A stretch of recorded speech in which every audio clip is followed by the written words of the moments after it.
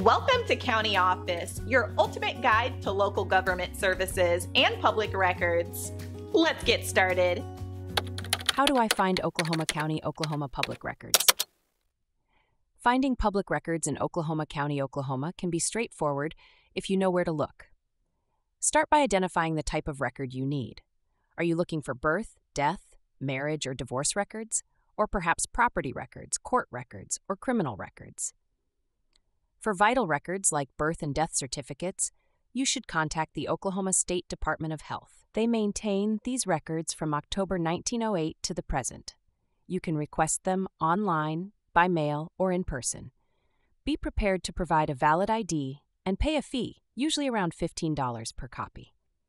Marriage and divorce records are held by the clerk of court in the county where the event occurred. For Oklahoma County, you can visit the Oklahoma County Court Clerk's office. They have records dating back to the early 1900s. You may need to fill out a request form and pay a small fee. If you need property records, the Oklahoma County Assessor's Office is your go-to place. They maintain records of property ownership, assessments, and taxes. You can search their database online or visit their office in person.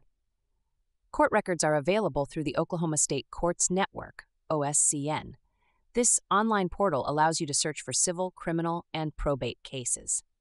You can find case details, filings, and court dates. Some records may require a fee for full access. For criminal records, you can contact the Oklahoma State Bureau of Investigation, OSBI. They provide background checks and criminal history reports. You can request these online or by mail. Fees vary depending on the type of report. Remember, accessing some records may require you to prove your identity or relationship to the person named in the record. Always check the specific requirements for each type of record.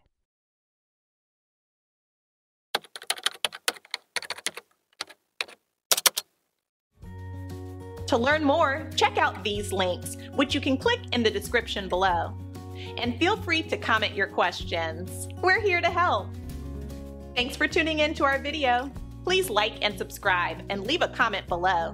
See you in the next video.